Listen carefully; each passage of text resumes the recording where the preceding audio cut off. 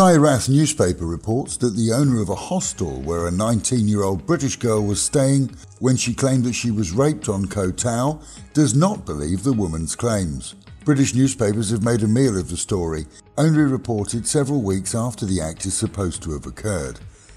The morning after the night before, the woman was offered support and help with hospital and police when she first made the claim. But according to the hotelier, she declined, saying that she wanted to go to Koh Phangan and not miss a full moon party there.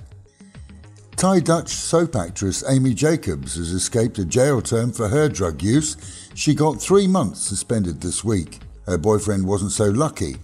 As a dealer, he was sentenced to 25 years plus in jail. They were nabbed last year after one of her boyfriend's customers was caught in possession of drugs and told police where he'd bought them. No word on whether she'll wait for him or move on with her life. On Koh Chang, a British tourist is being feted after helping out with local rescue teams searching for 3 children who'd gone out in the waves despite warnings that the ocean was dangerous.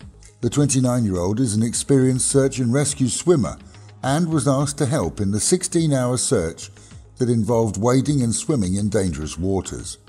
One of the children survived. Sadly, the other 2 drowned. There may be a spanner in the works for plans to raise fines for driving without a licence. It seems that the Land Transport Act revision has the support of the Deputy Prime Minister, but maybe not the Prime Minister himself. General Prayut was quoted in Bangkok media as saying that he isn't sold on the idea.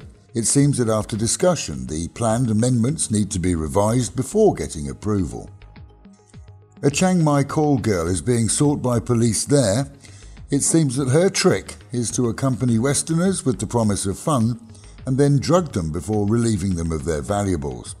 Problem is, she isn't a chemist. One of her dates died after being overdosed. Another managed to recover and share his sorry tale. When a woman living in Ang Thong stopped looking after her 4 children and ignored her husband, he put it down to her addiction to a new smartphone he'd just bought for her.